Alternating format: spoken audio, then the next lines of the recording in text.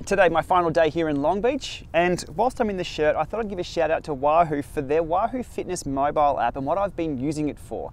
Now, the Wahoo mobile fitness app it's about sports tracking. So usually you'd buy a Wahoo sensor, you'd hook it up to your phone via Bluetooth, and away you go. You can track your runs, rides, and 39 other types of activity, I guess. You can then sync them to Strava. So that's the purpose of that app, primarily. What I use it for is something entirely different. It's a part of my toolkit that I use daily to connect to Bluetooth sensors to make sure they're working, they're responding, and to get some general info out of them as well. So if you were to pull up the Wahoo Fitness app and add new sensor, it'll show all the Bluetooth devices that are in advertisement mode. It gets a bit tricky with that, but let's just say it'll find all your Bluetooth devices in your house or nearby, and you can connect to them, find it if they're working, and get stats like cadence, power, stride, heart rate. It'll do all that. So it's a tool that I use on the phone on a regular basis. If you don't know about that one, download it. It's nice to have in the toolkit, and unlike the bag full of stuff I've got here, it's light. It doesn't cost anything, and it's weightless.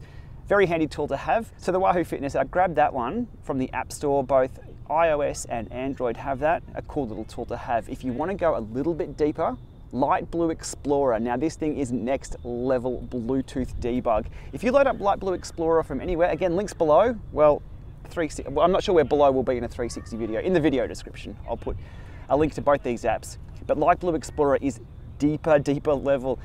If you load it up here, I can see televisions, I can see car kits, I can see any Bluetooth device in the vicinity.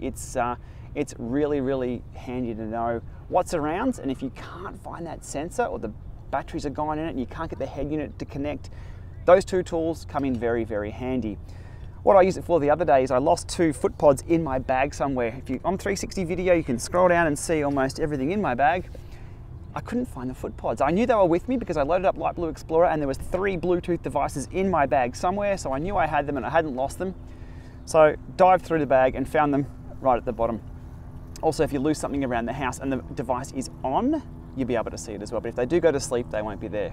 One thing to make sure of as well, if when you're connecting via these apps to any Bluetooth device, make sure you kill the app entirely when you exit, because Bluetooth holds onto connections, or it can depending on the device you're using. So it's always good practice to swipe up, kill that app, or just close it down if you're on Android before you then try and connect via your head unit, PC, Mac, etc. for your Bluetooth connections. Okay, we'll leave it there. Hopefully you've enjoyed this view in 360. If you're on a phone, grab it and have a look around. It's a beautiful place down here in Long Beach. If you're in a web browser, you can click around as well. All right, thanks for watching. We'll see you soon.